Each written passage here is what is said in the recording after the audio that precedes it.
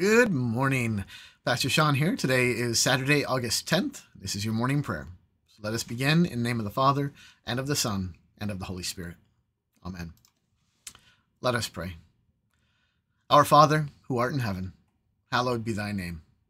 Thy kingdom come, thy will be done on earth as it is in heaven. Give us this day our daily bread, and forgive us our trespasses, as we forgive those who trespass against us. And lead us not into temptation, but deliver us from evil. For thine is the kingdom, and the power, and the glory, forever and ever. Amen. All right, we are at the end of Genesis. Genesis chapter 50, we made it. So this is the last little bit where Israel, Jacob, has died, and we're kind of wrapping things up there. And kind of the big feature here is where his all of Joseph's brothers start freaking out because they think now that dad's dead, Joseph is going to take out revenge upon them. That for all the horrible things that they did to him, Joseph was just playing nice while dad was alive, and now he's going to take it out. So they kind of throw himself to his mercy, like, oh, your dad wanted you to be nice to us. Dad wanted you to forgive us. And they're very freaked out. But here's, this beautiful text where Joseph tells them, look, you're forgiven. God, what you meant for evil, God meant for good. And I was thinking about, that's kind of the go-to verse. And actually that's Genesis 50 verse 20. Wonderful verse. In fact, I did I think it was last Lent. Or this last one. I did a whole sermon series on that verse. What you meant for evil, God meant for good. And certainly there are so many wonderful ways that applies, points us directly to the cross, how, what we meant for evil in putting Jesus on the cross and all of our sinfulness, all of our evil kind of manifests itself, in how we see Jesus on the cross. It's our sin that put him there. And yet what we meant for evil, which was to cut God so completely out of our lives that we would kill his son, God meant for good. That God used that the cross to offer up his son as a sacrifice for our sins. That he forgives us, shows us mercy and grace and just wonderful, wonderful stuff, right? So initially I thought, that's the one I want to go with. But I opted to go with verse 21, the verse that immediately follows. And that is where, Joseph has just said, what you meant for evil, God meant for good. And he says, so do not fear, I will provide for you and your little ones. Thus he comforted them and spoke kindly to them. And I think this, I think that, what you meant for evil, God meant for good is a much, weightier kind of theological statement that has so many connections. But I think it really kind of overshadows verse 21, which is a great verse of comfort. That, it's just the movement from, and what I see here is the movement from the brothers' fear and terror at what Joseph might do to them, at what might become of them, to the good news, proclaim to them that what they meant for evil, God meant for good. So, Joseph was not going to take his wrath out upon them. So, obviously good news, right? So this would be a relief for them, but then it's kind of the follow through that brings them, that helps to restore them and confirm that good word, that good message to them. And that, he assures them, do not be afraid. Okay. We get that a lot in scripture.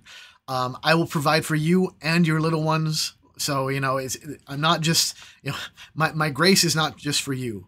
It's for your children and your children's children and their children. So just kind of exploding the grace down through the generations there. But then thus he comforted them and spoke kindly to them. So it wasn't just this kind of like, pronouncement of the gospel and that was it. This is enough. No, it continues on where he comforts them. He speaks kindly to them. It is the way that he brings that gospel to them. Which I think is kind of a nice, crucial detail in this, that, we don't just proclaim the gospel and then that's it. We don't just say, here's the good news, and we leave it there and like, okay, all right, I've done my job.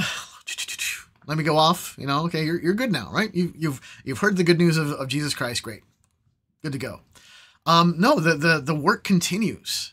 We are to continue to comfort those that we share the gospel with, to speak kindly to them. It is this gentle kind of, shepherding along, which is obviously another huge image that we get of Christ and the church. He is the shepherd. We are the sheep.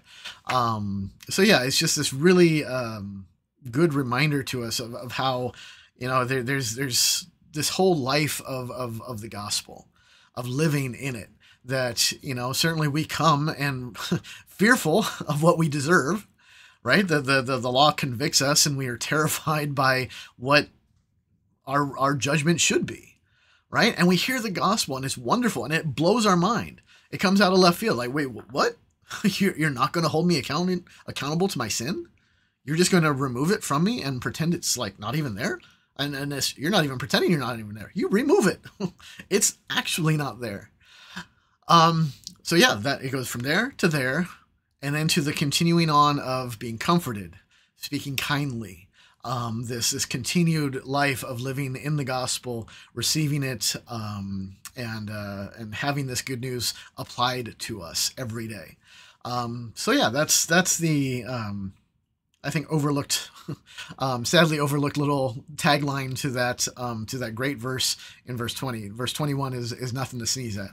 So I really like that one, if you haven't noticed. So yeah, do not fear. I will provide for you and your little ones. Thus he comforted them and spoke kindly to them. God tells you this: do not be afraid. Do not fear. When you're waking up today and it's the same world that it was yesterday, falling apart all over the place, don't be afraid. God will provide for you and your little ones. He will comfort you. He will speak kindly to you. He will call you back to him again and again and again to forgive you, to wash you clean of your sins, to work repentance in you. So it's just a wonderful, wonderful message. Good stuff. Let us pray. I thank you, my Heavenly Father, through Jesus Christ, your dear Son, that you have kept me this night from all harm and danger, and I pray that you would keep me this day also from sin and every evil, that all my doings in life may please you. For into your hands I commend myself, my body and soul, and all things.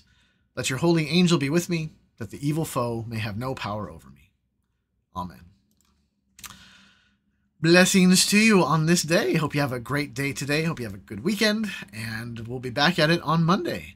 I might be doing something a little bit different rather than going through each book of the Bible and doing one verse at a time.